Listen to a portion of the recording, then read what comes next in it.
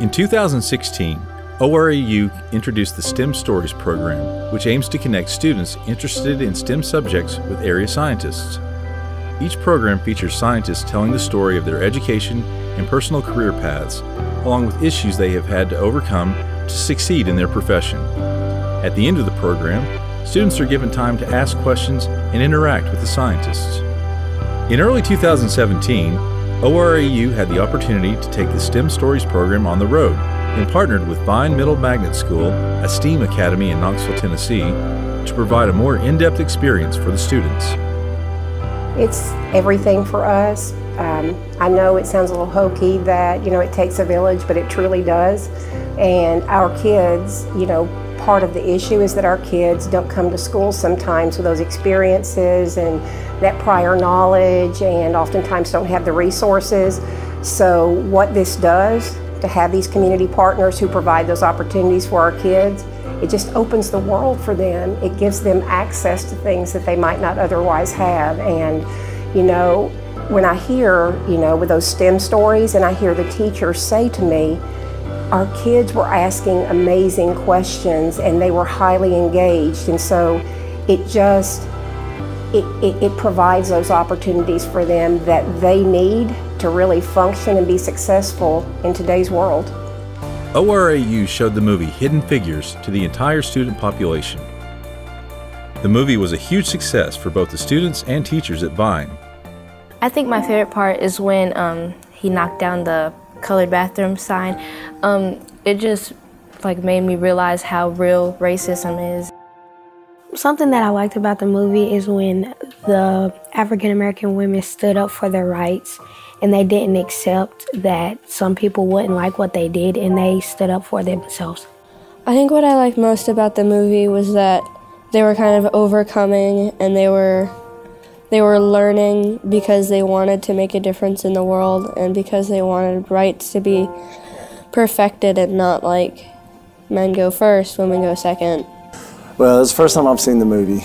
I've seen previews of the movie and I thought it was great. I've heard a lot of great reviews about the movie, and giving our students here a chance to see this, most of our students here are African American, and they got to see the struggles that these four women went through in the early years, and they overcame so much and were still able to accomplish their dreams. So hopefully that will set them on the right path to be able to conquer whatever it is that they want to be able to conquer in life.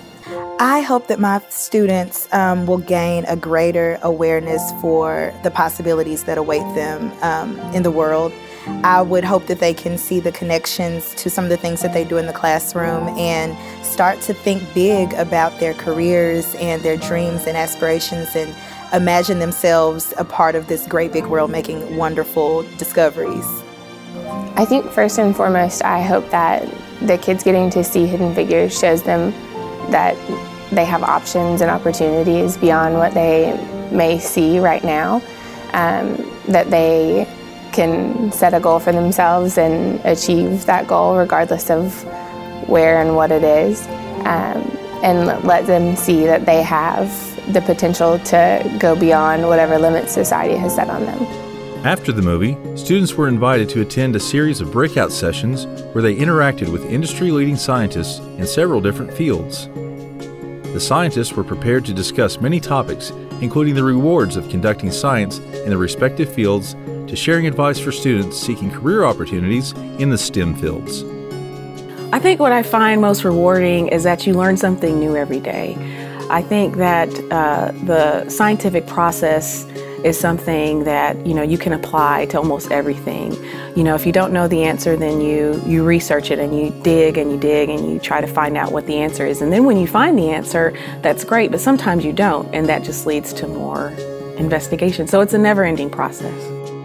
It's different every day, and every day my job is different. I learn something different. I get to interact with the smartest, most creative people, and so every day is different. I'm constantly changing. The world around me is constantly changing, and we learn something new every day.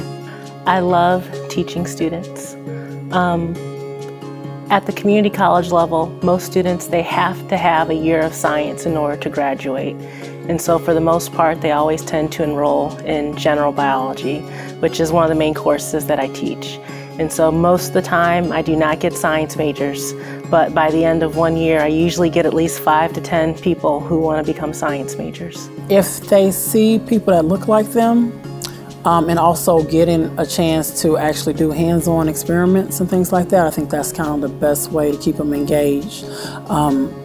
That's why for me, I want to get back to the students, so I actually have a program here at Vine called Girls in STEM, where we do hands-on experimentation. The scientists were also willing to share advice to students seeking career opportunities in the STEM fields. I would definitely say, even though you may not be strong in certain aspects of science, technology, engineering, and math, there is a place for you in a STEM career.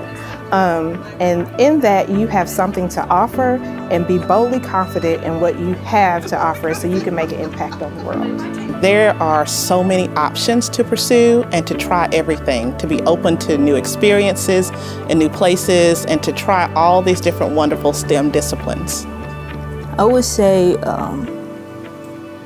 to get involved in as many programs as you can, after school activities, summer programs, take those advanced classes, the things that may challenge you, because those will be important to you once you reach the university level.